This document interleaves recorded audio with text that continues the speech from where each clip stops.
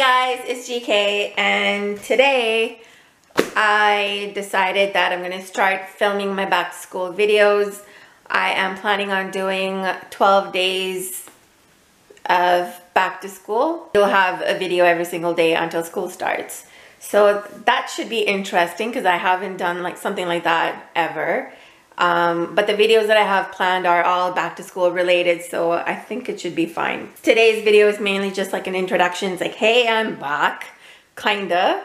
I do plan on doing or continuing with my lunch videos once school starts, because I haven't been packing lunches, thank God, over the summer. I actually don't even have the kids with me, so update. Girls stay with my mom Sunday evening to Friday, and Friday afternoon we pick her up or pick them up, and we have them for Friday night and Saturday night and till Friday afternoon. So for back to school, I believe last year I had shown this. These are everything that I do. So I go through the kids' clothes and see what I can reuse, what I can't, what they've what clothes are like completely damaged, beyond repair, and I'll get rid of those.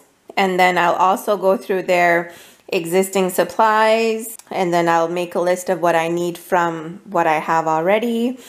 And I do keep a binder so that I can put their stuff in once school starts. I haven't readied the binder yet, and I do a meal plan for the first 2 weeks just to make sure that, you know, I'm not overwhelmed when school starts. Well, we still have time for this, but I will be getting their first day of school and their picture day outfits ready, and also making sure that I know what activities that I'm going to be signing them up for. This is the list I follow. Last year, this was my starting school supply list, and then this is my 2018 school supply list. So this is what I already have on hand.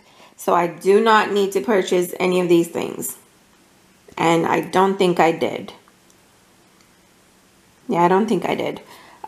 So I'm going to be basing my list off of this. And if you want, I can show you their school supply box as well, because we're going to go upstairs.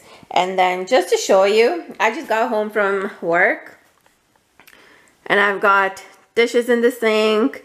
My house is a mess. This is the kids area that I need to go through and sort of tidy up and organize and make it look a little bit better. You know, I actually had organized this.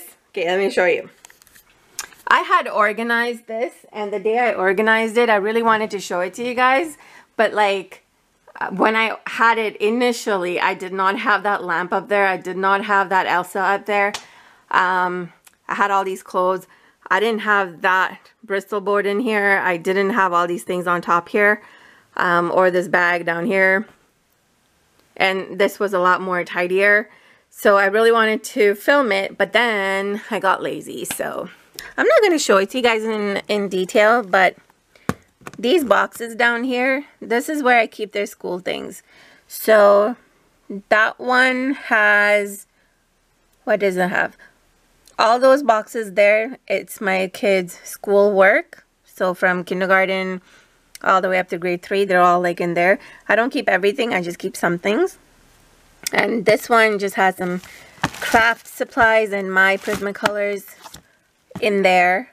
And then this one is the supply box. So extra notebooks, crayons, pencils, erasers, glue, notebooks, paper, they're all in there. So that's pretty much it for back to school. So like there's no point in showing you how I sort through them. You know, you'll know when you look at a clothing, if it's ripped, if it's stained, get rid of it. If it's still in an okay condition and you feel like they can still wear it, then I would use that for home wear. So that's it. If you enjoy my videos, stick around. There will be more to come, and I'm gonna go film the next video. See you then. Bye.